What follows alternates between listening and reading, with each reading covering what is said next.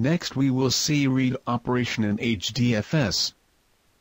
As usual, Hdfs block size is 128 MB, and replication factor is 3.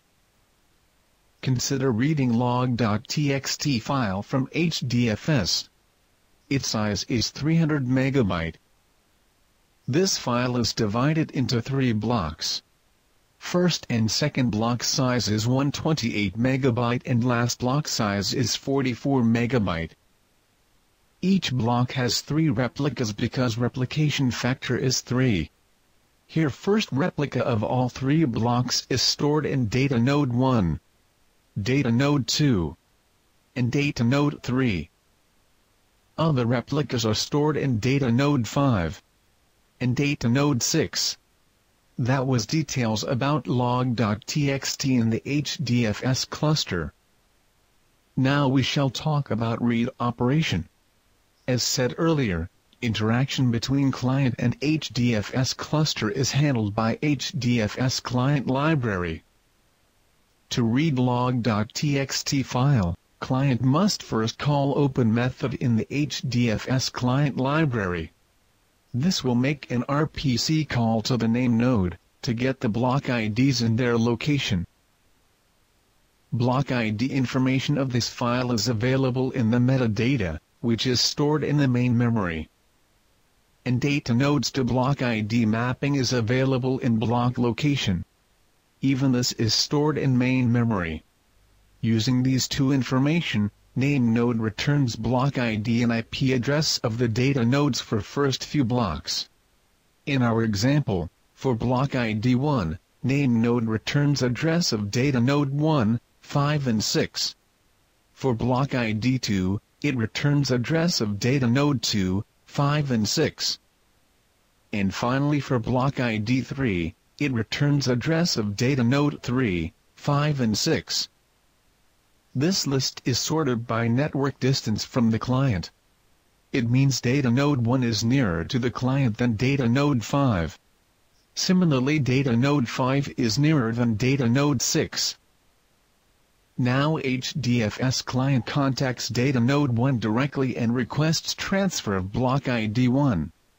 Data from block ID 1 is transferred to the client. If at all read fails, Hdfs client will contact next data node in the list. In our example it is data node 5. Let's assume there is no such error, and block ID 1 is transferred from data node 1. After reading block ID 1, Hdfs client disconnects from data node 1. Then finds the nearest data node for the next block. As said earlier, that the list is sorted by network distance from the client. First address in the list is the nearest data node. In our example it is data node 2. So block 2 is transferred from data node 2. Same process is repeated, until the whole file is read block by block. This process is concealed from the client application. The client application sees it as a continuous stream of data. This is how data is read from Hdfs cluster. Let's take one more example. In this example, client is not outside the cluster, instead it is some task on data node 5, usually MapReduce task. This task will read log.txt file. Here RPC call will be made from data node 5 to get block ID and location, because the task is running on data node 5. As I said earlier, name node will always return sorted list of data nodes. In our example all the blocks are available in data node 5. The task is also running on data node 5. So data node 5 is the nearest node from task. As a result, name node will return the sorted list such that data node 5 is the first element.